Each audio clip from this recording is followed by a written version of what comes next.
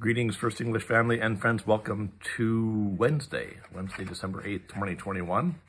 Hope you're staying warm. It's about 7 degrees outside here at the house. Sunshine's going to be coming through though, so that'll at least give us the illusion of warmth. So if you're out and about this day, keep yourself bundled up and prepared for the cold.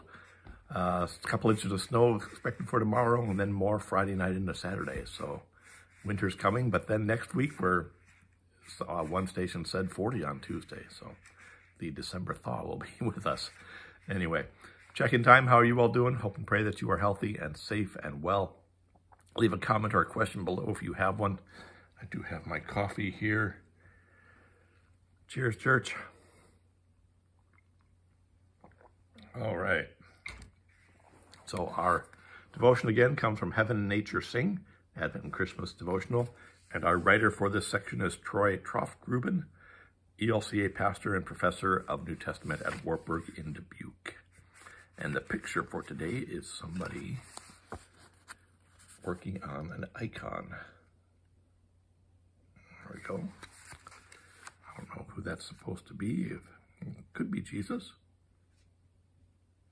We've been talking about John the Baptist, but that was a few days ago. Now we're talking, we're in the middle of the angel visiting Mary, so I'm betting that's Jesus in the icon. So Luke 1:32-33, the angel said, "He will be great, and will be called the Son of the Most High, and the Lord God will give to him the throne of his ancestor David. He will reign over the house of Jacob forever, and of his kingdom there will be no end." To ponder, there's a portion of Martin Luther King Jr.'s speech at Bishop Charles Mason Temple. And it's also similar to, if not the same quote that he used at in Washington, D.C. at the Lincoln Memorial. "I have a dream that my 4 little children will one day live in a nation where they will not be judged by the color of their skin, but by the content of their character. I have a dream today." Have a dream. A famous speech that he gave at the National Mall. But this was at Bishop Charles Mason Temple. I don't know where that is. The devotion is titled, "Jesus Shall Reign." Many of us have deep political convictions. They are shaped by our age, upbringing, experiences, education, finances, demographics, race, friendship circles, and religious faith.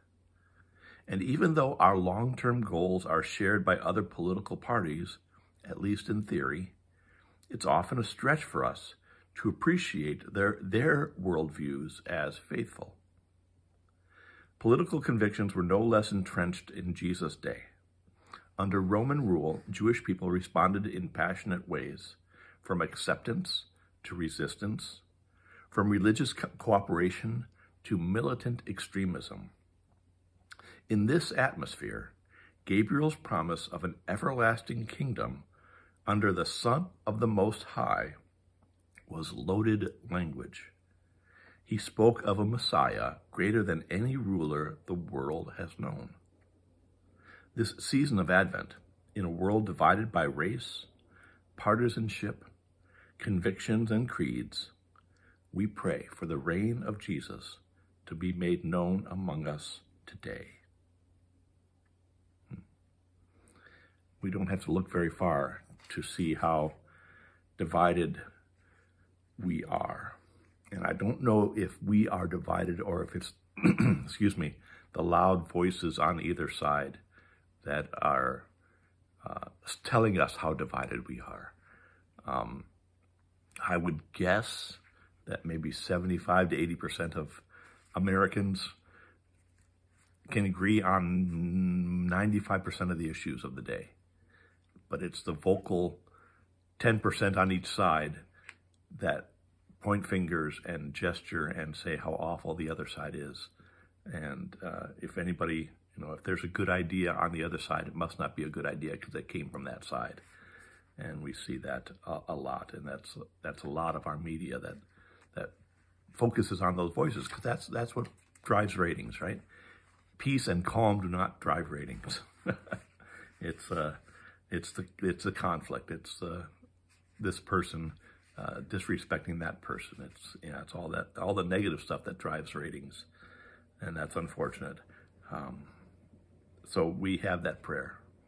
We have that prayer that Jesus will come, and that Jesus will reign, and the kingdom of God will be here, and it will be one of peace, and it won't make a lot of news stories of conflict and anything, but it will be one of peace and love and joy.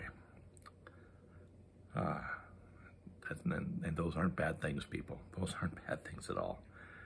But sometimes our society, I think it's the small percentage of the loud voices on either side that would